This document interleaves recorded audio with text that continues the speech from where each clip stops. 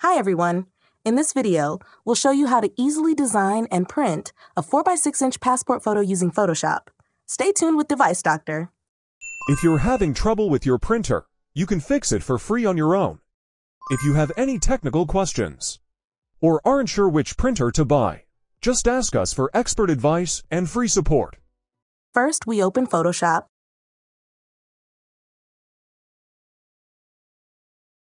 Now, click on the Open option. Now, find the photo you want to resize for the passport and double-click on it to open it in Photoshop.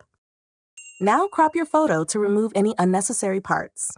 Make sure that your crop size is set to 1.5 by 2 inches. Great! Now, let's adjust the image size and resolution after cropping. Now, set the width of the photo to 300 pixels, the height to 400 pixels, and the resolution to 200. Then click OK. Now, add a stroke to the photo. Now, apply a 1-pixel stroke in the center of the photo. Now, press Ctrl and T together to resize the photo slightly.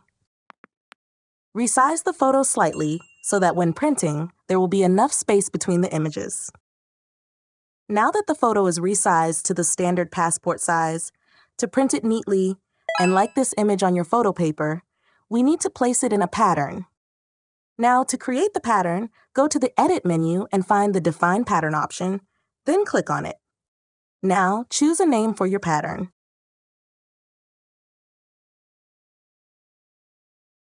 Now that the pattern is created, the next step is to open a new file with the size of your photo paper.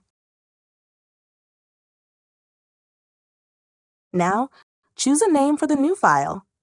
Set the width to 1200 pixels, the height to 800 pixels, and the resolution to 200. Great! Now, to insert your photo pattern into the new file, go to the Edit menu and click on the Fill option. Now set the contents to Pattern, and from the Custom Pattern dropdown, select the pattern you created earlier. Then click OK. Great job, everyone! We've successfully designed and organized the photo in the 4x6 size, which is the standard passport size. Now, save the photo and print it. Of course, you can print directly from Photoshop, but it's better and easier to save the photo as a JPG file and then print it. Now, find the photo, right-click on it, select the Print option, and click on it. Now adjust the photo settings carefully. First, select the printer, which is the Epson L805. Second, choose the size, which is 4x6 inches. Third, select the photo quality option and choose High. Fourth, choose the paper type, which is Epson Matte. After that, press the Print button. Now, place your photo paper in the tray at the top of the printer so that your photo can be printed.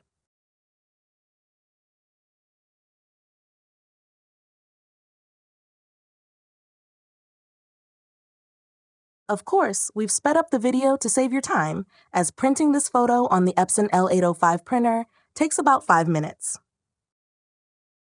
Well, dear friends, as you can see, our photo has been printed perfectly and accurately with high quality.